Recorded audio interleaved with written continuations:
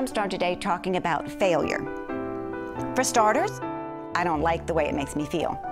It's nearly impossible for me to rationally look at my failure when I'm in the middle of coming to grips with the reality that I've failed, even though I know through personal experience that every single time I've ever failed, it's made me stronger, more understanding, and wiser. When I'm in the middle of the failing thing, there is no way for me to see it as something that might potentially be good for me later in life. I think John Wooden has the best perspective. He said, adversity is the state in which man most easily becomes acquainted with himself, being especially free of admirers then.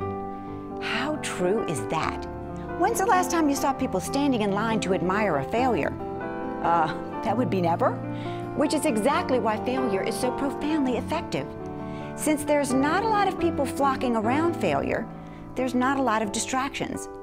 Without distractions, you can more easily get to a vulnerable place, a frame of mind that's teachable. Vulnerability and raw emotion are powerful. They spark contemplation, introspection, and self-examination. Failure is not fun, but it can be productive. So today, let's ask him to help us to see failure for what it truly is, a powerful catalyst to analyze weaknesses and gain insight, a way to expand our understanding so we're not afraid to try again, but challenged instead with a renewed sense of determination. Now go out there and make it a great day, and I'll see you next time.